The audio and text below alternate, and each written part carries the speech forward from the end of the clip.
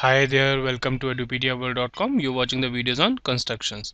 Now in this video we'll discuss some of the basic concepts related to construction. Let's say how we can draw the perpendicular bisector or bisector of any line or angle, or how we can construct an angle, basic angles, so that we can use this concept to draw the more advanced concepts of construction like triangles or any figures we need to draw.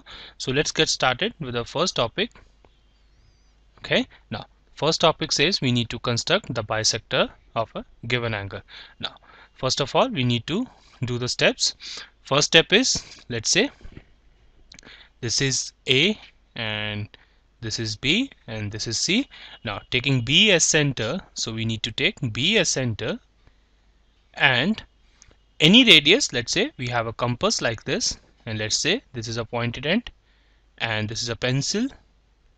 Then we need to open an arc of any compass of any length, right, and draw an arc taking B as a center. So let's say we draw an arc like this, right. Now it intersects the ray BA at E and BC at D respectively.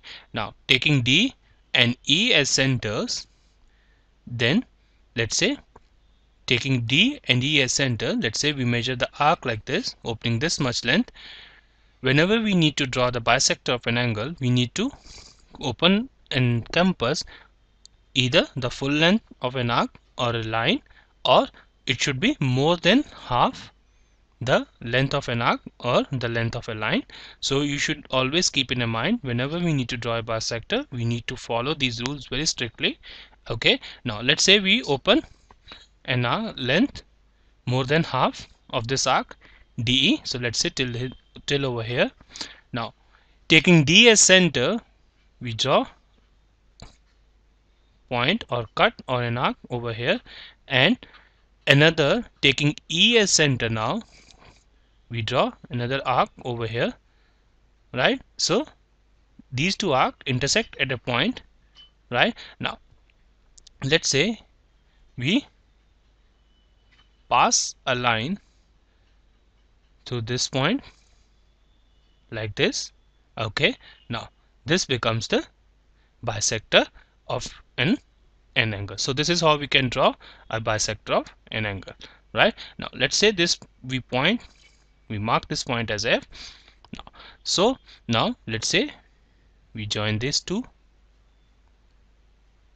Okay, now so another step in construction is, whenever you draw a construction, you need to justify the construction. So what do you mean by justification?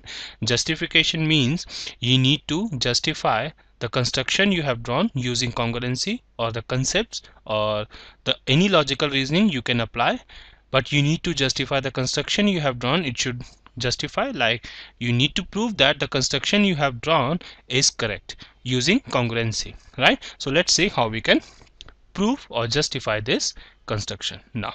So let's say consider, let's say triangle BEF and triangle BDF, right.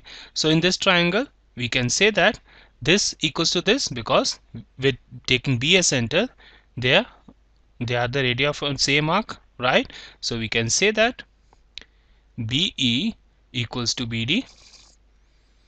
They are the arcs of same radii, right. Then we can say that EF is equals to DF.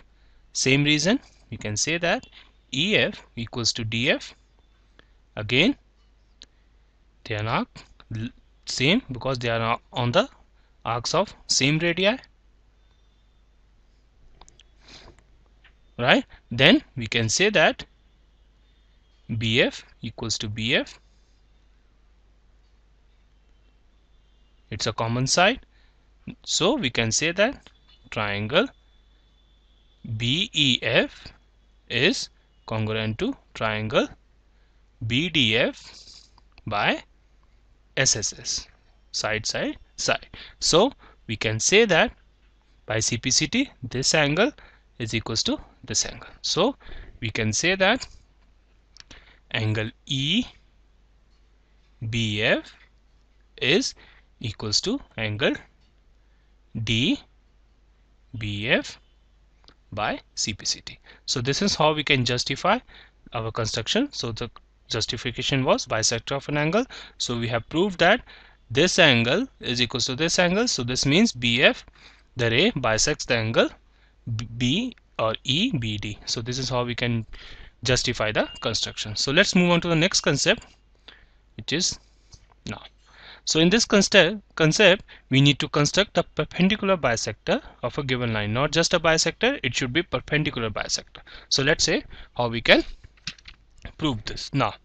So let's say we have a line like this. So let's say mark AB. Now again we need to draw, taking A and B as center and radius more than half the AB. So we need to draw bisector. So we need to open more than half the length of AB. So let's say we open till here. Then taking B as center, we draw a cut over here, and taking again over here. Then taking A as center, we draw another cut over here like this, and B or again A as center, we draw another cut over here like this. Then we join these two intersecting point. So this is how we can draw the bisector of any given line. So let's say we mark this as point P, and this as Q, and this as M, right?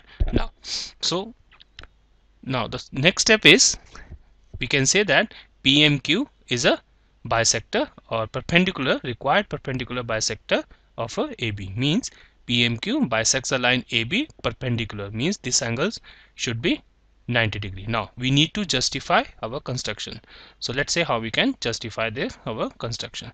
So what you need to do is we need to draw like this, line like this, right, and like this, and then like this. Now, so first of all we need to consider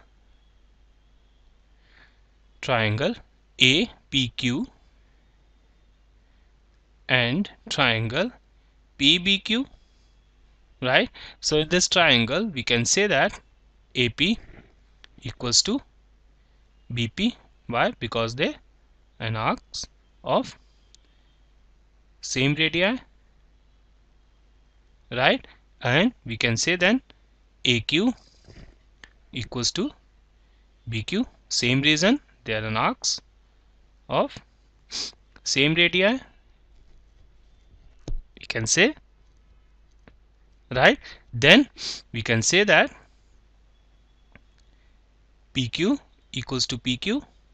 Why? Because it's a common side, right? So we can say that triangle APQ is congruent to triangle PBQ by SSS, right? So we can say that this angle is equals to this angle by CPCT. So we can say that angle APM is equals to angle BPM by CPCT, right? Now what you need to do is you need to consider triangle APM and triangle BPM, right? So in this triangle again we can say that AP equals to BP. We can say they are arcs of same radii, right?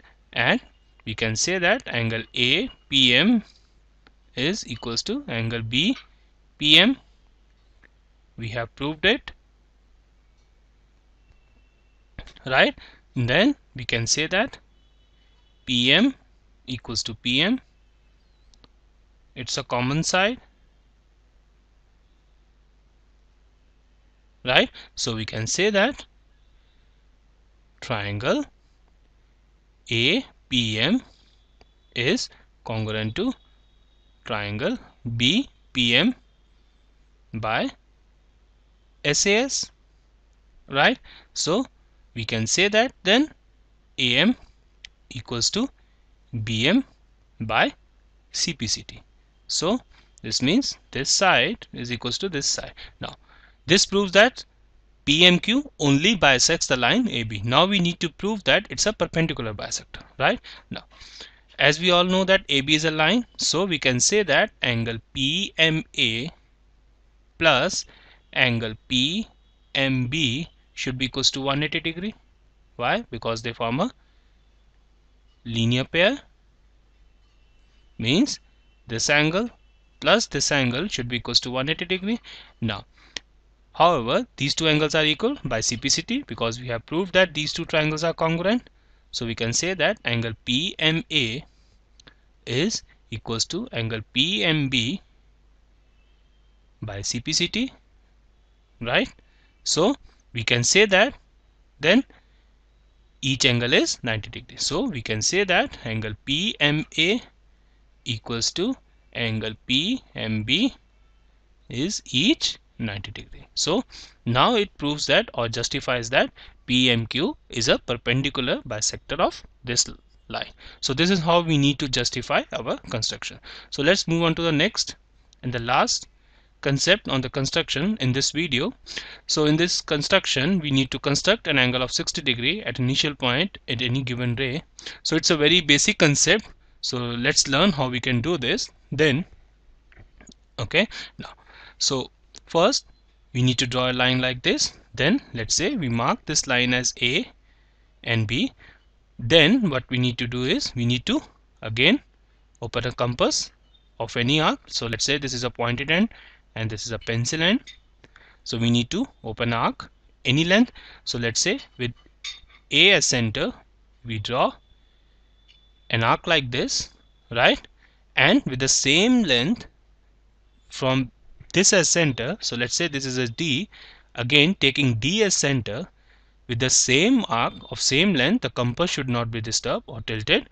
We draw an arc over here, let's say like this, right? And let's say this point is E.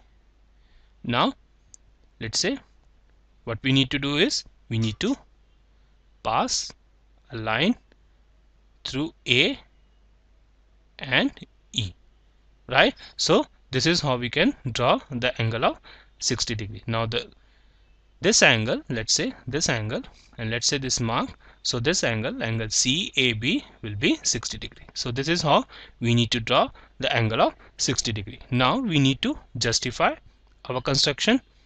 So let's say we draw a line like this. Now if you see properly, with taking A as center, we have drawn length like this. So these should be equal because they are on the same arc. Again we didn't disturb any compass. We kept the arc or the length of a compass same with D and E. So this means this should also be equal because the arc is same because we have not disturbed the compass. So we can say that AE equals to AD equals to ED, means all the three sides are equal, right? So when all the three sides are equal, then it's an equilateral triangle. So we can say that triangle AED is an equilateral triangle, right? So in equilateral triangle all sides are equal and each and every angle is equal.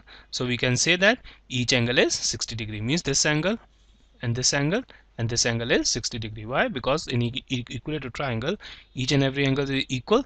So the each angle is always 60 degree in an equilateral triangle. So this is how we can justify our construction whenever we draw a construction. So thank you once again for watching this video on edupediaworld.com. Keep watching further videos. Have a nice day.